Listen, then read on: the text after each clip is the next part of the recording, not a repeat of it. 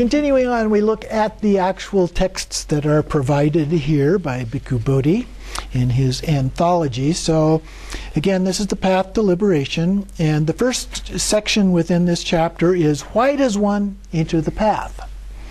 And within that, the first text is called The Arrow of Birth, Aging, and Death. Thus I have heard, while Malankaya Putta was alone in meditation, the following thought arose in his mind.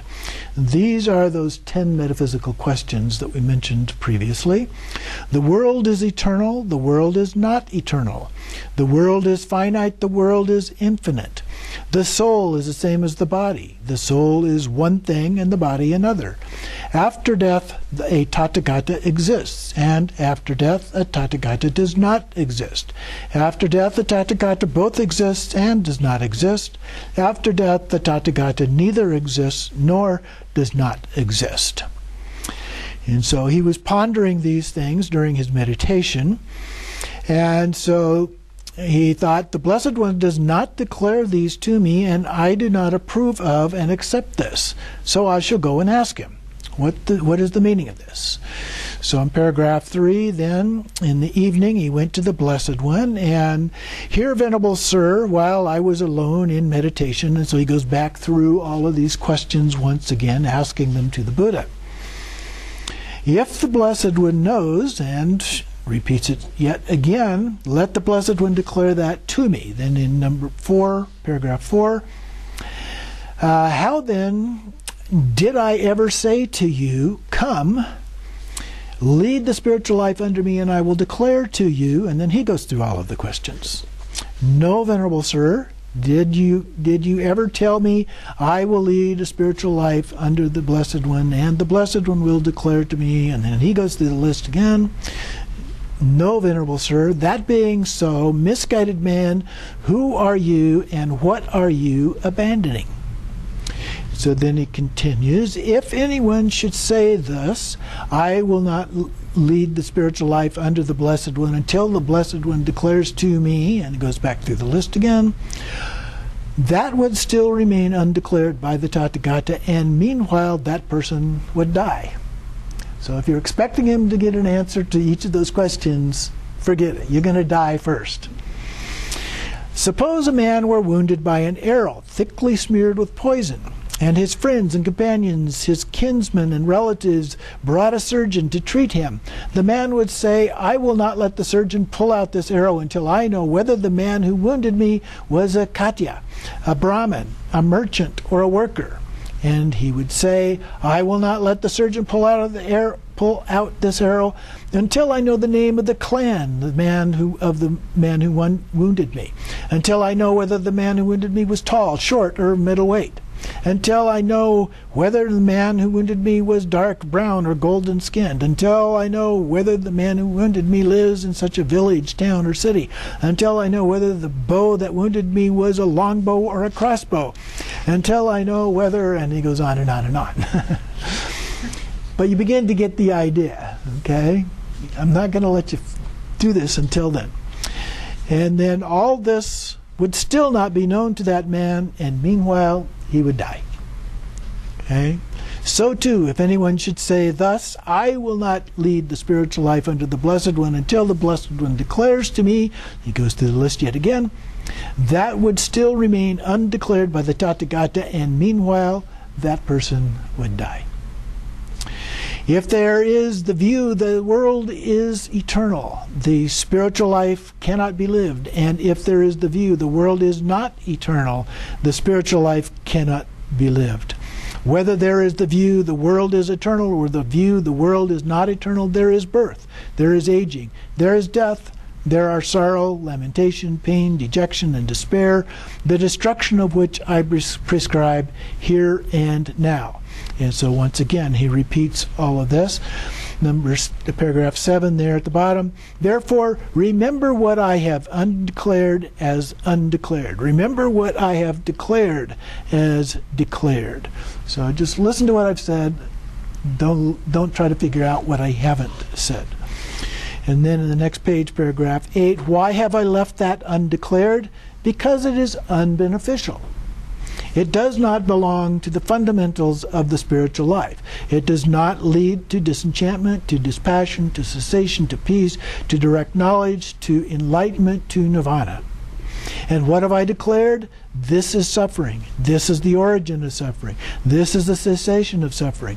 This is the way leading to the cessation of suffering. Why have I declared that? Because it is beneficial.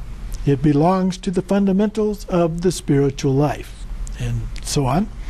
Therefore, remember what I have left undeclared as undeclared, and remember what I have declared as declared.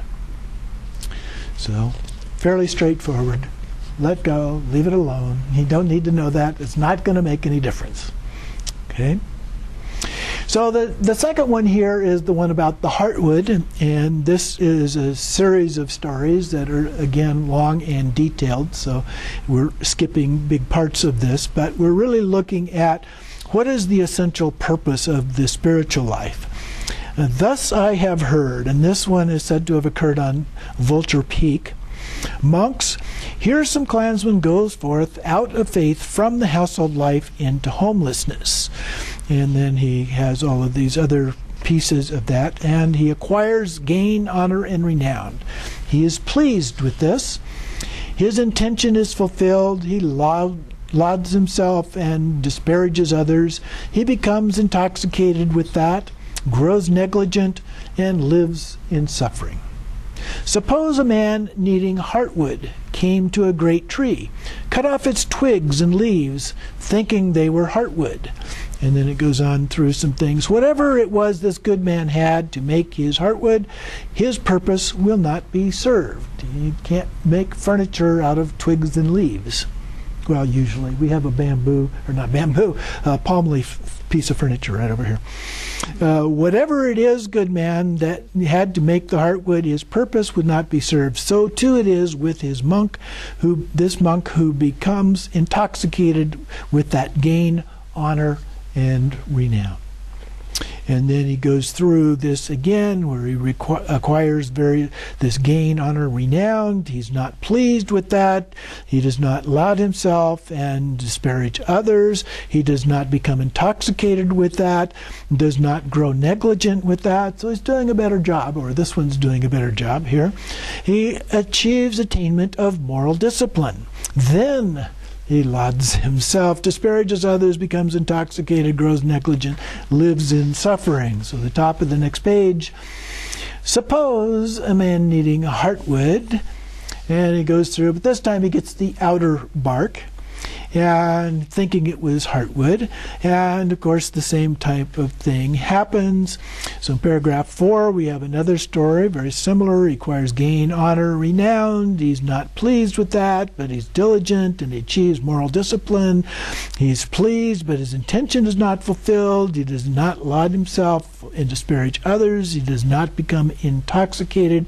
Being diligent, he achieves the attainment of concentration. So in this case, we're going a little bit further. He's pleased, he lauds himself, disparages others, becomes intoxicated, falls into negligence, and lives in suffering once again. So suppose a man needing heartwood, and we go through the same thing, only this time he gets the inner bark.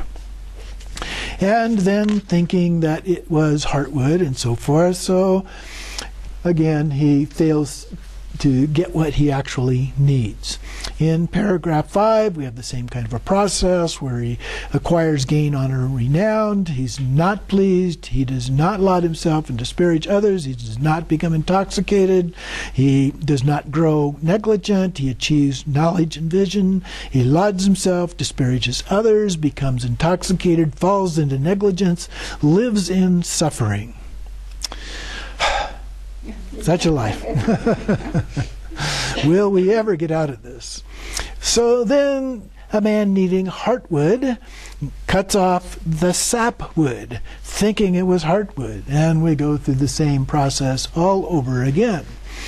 Then another one comes along, goes through the whole process, acquires gain, honor, renown, achieves attainment of moral discipline, attainment of concentration, knowledge and vision, does not laud himself and disparage others, does not become intoxicated with that knowledge and vision, does not grow negligent and fall into negligence, attains perpetual emancipation, and is impossible for that monk to fall away from that perpetual liberation.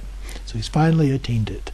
So suppose a man needing heartwood came along, cutting off only the heartwood, knowing it was heartwood. His purpose will be served. So too it is with this monk who attains perpetual liberation. So this spiritual life, monks, does not have gain, honor, and renown for its benefit, or the attainment of moral discipline for its benefit, or the attainment of concentration for its benefit, or knowledge and vision for its benefit. It is this unshakable liberation of mind that is the goal of this spiritual life, its heartwood and its end. So it's a very long story. Of course, I left out a lot of what's in here, and he left out a lot of what was in the original. So we skipped over pieces, but I think we get the message very easily of what he's trying to articulate as a part of this. That we can't get caught up in the bits and pieces and think this is it. We have to go all the way through in order to get the real benefit. Doesn't mean we can't get some benefit along the way.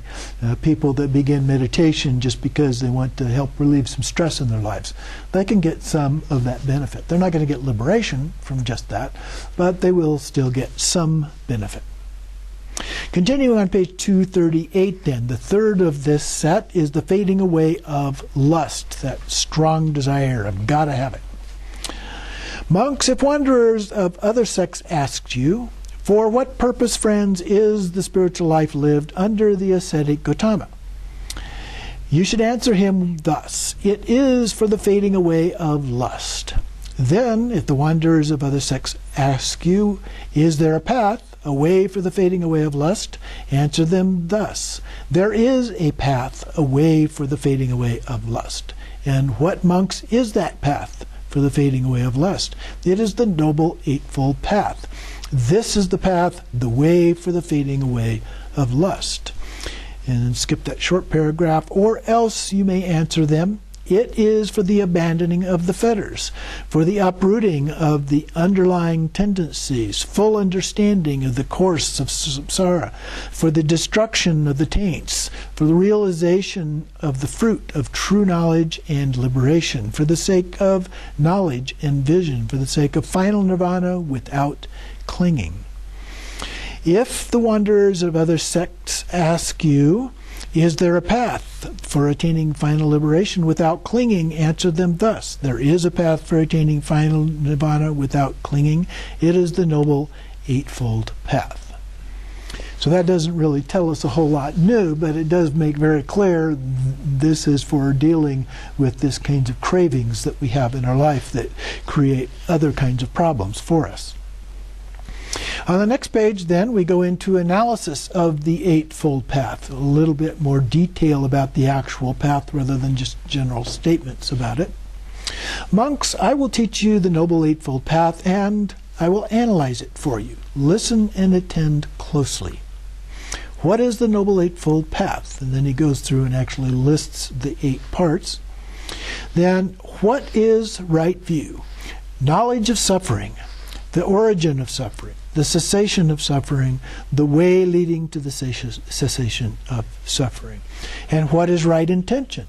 Intention of renunciation, non-ill will, harmlessness. And what is right speech? Abstention from false speech, abstinence from malicious speech, abstinence of harsh speech and idle chatter. And what is right action?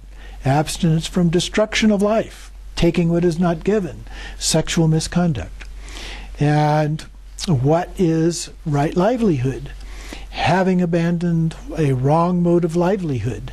He doesn't give the specifics of that, but there are some specific things that are mentioned, things like being a butcher or dealing in arms, things we've already looked at before.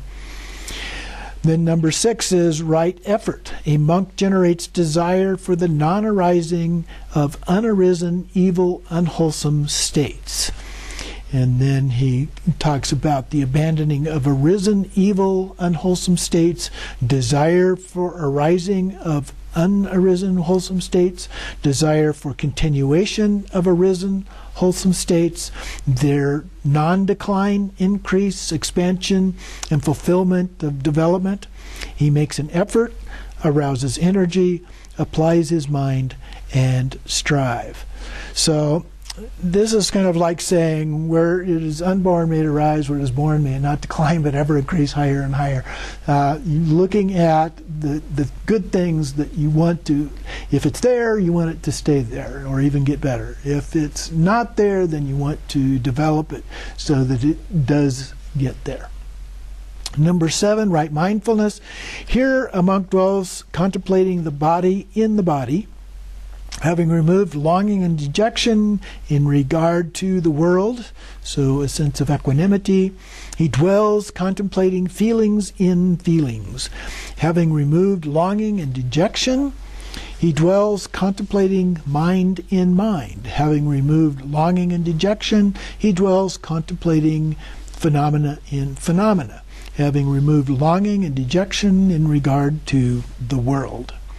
And then the number 8, right concentration. Secluded from sensual desires, from unwholesome states, a monk enters and dwells in the first jhana, which is accompanied by the thought and examination with rapture and happiness born of seclusion. And then he goes on to the second and the third and the fourth jhana, each of which is spelled out a little bit here, but we've looked at those before, so I won't go through all of the details on that. The third one is good friendship. Thus I have heard among the Sakyans, Ananda approached the Blessed One, Venerable Sir, this is half of the spiritual life. That is good friendship, good companionship, and good comradeship. Not so, Ananda, not so. This is the entire spiritual life, Ananda. That is good friendship, good companionship, good comradeship. It is to be expected that he will develop and cultivate the Noble Eightfold Path.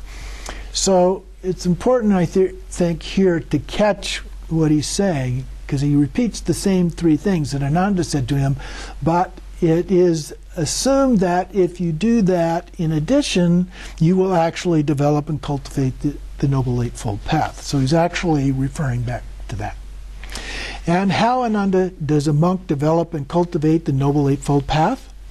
He develops right intention, right speech, right action, right livelihood, right effort, right mindfulness, right concentration, and dispassion and cessation, maturing in release. By the following method too, Ananda. And so he says, by relying upon me as a good friend, and so forth. Goes through this other list again. And then the entire spiritual life is good friendship, good comradeship, good companionship, and good comradeship. So basically here it is the Sangha. So we all are spiritual friends among our group, and however we define that group, because it's defined differently. There's the Sangha of the fully ordained monks and nuns. There's a Sangha of just the actually fully enlightened beings, the monks and nuns, a particular physical community in one place or another, a group that meets together, a group that has received a particular empowerment together. I mean, there's lots of different ways that Sangha has been described, but we are all part of that Sangha, and so we all want to help each other in our own development in that process, as well as being kind and so forth to beings that are not a particular member of a Sangha as a part of that. So we'll take another short break here.